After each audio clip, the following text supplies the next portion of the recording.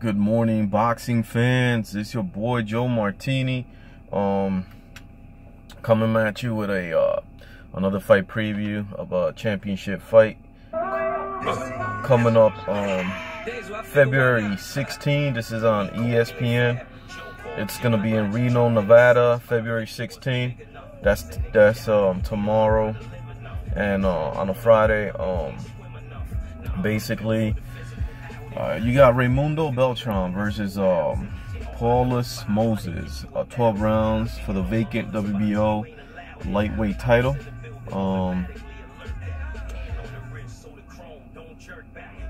It's gonna be an interesting fight, man. You know, these guys are older veterans. Both of them are old boxers, older veterans. One is 36, one is 39. They've both been in the game, you know, 17, 19 years. So let's start off with Raymundo Beltran first. Raymundo Beltran is Raymundo Sugar Beltran is a fighter that has got 34 wins, 7 losses, 1 draw, 21 knockouts. He's a 6th ranked lightweight. He's been in 236 rounds in his career. He is a 19-year professional. He's 36 years old. He's 5'8" with a 68-inch reach, and he's a right-handed Mexican fighter. So that's Mr. Beltran. Some interesting notes about him is that he did fight Terrence Crawford and took him 12 rounds. Lost by unanimous decision. He's on a 5-fight win streak with 4 knockouts, which earned him this shot at a vacant WBO title.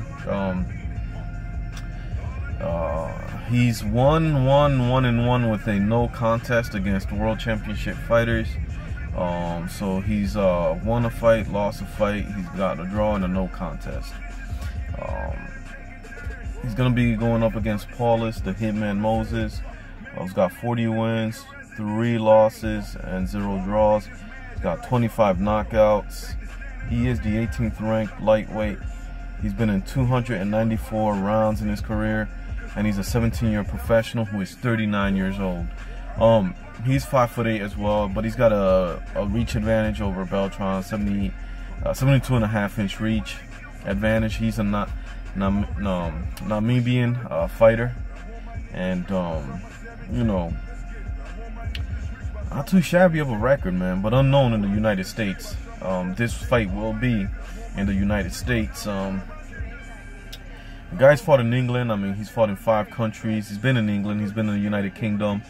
You know, Japan, Namibia, where he's from, and South Africa. So he, you know, he's not a guy that just fought in his home country and is making a U.S. debut. This guy has been around the world. So I don't think that fighting the USA is going to affect this guy very much. You know, in January 2009, he became the WBA World Lightweight Champion. At the time, he was 24-0. He defended it once and then lost, and that was his first career loss, May 2010. The guy is not a pushover, man. He's also on a 5-fight win streak with 3 knockouts. So, he's fought 6 world champions. He's 3-3 in his career. All his 3 losses have come against world champion fighters. This guy is definitely a good fighter. Too bad that we couldn't see him in his prime. I mean, the guy is 39 years old now. It would have been nice to see him here in the U.S. in his prime versus some real good fighters, especially in the lightweight division. We had a lot of good fighters in the mid-90s, late 2000s that it would have been nice to see him go up against. His competition hasn't been that great in the last couple of years. He's been fighting guys ranked in the over, you know, 200, 500, 300 ranked fighters. But still an interesting fight because it'll be the first time he loses against a boxer who never won a world title. If he loses, he's 39 years old, so he's got his age going against him. He hasn't fought top competition almost 2 years.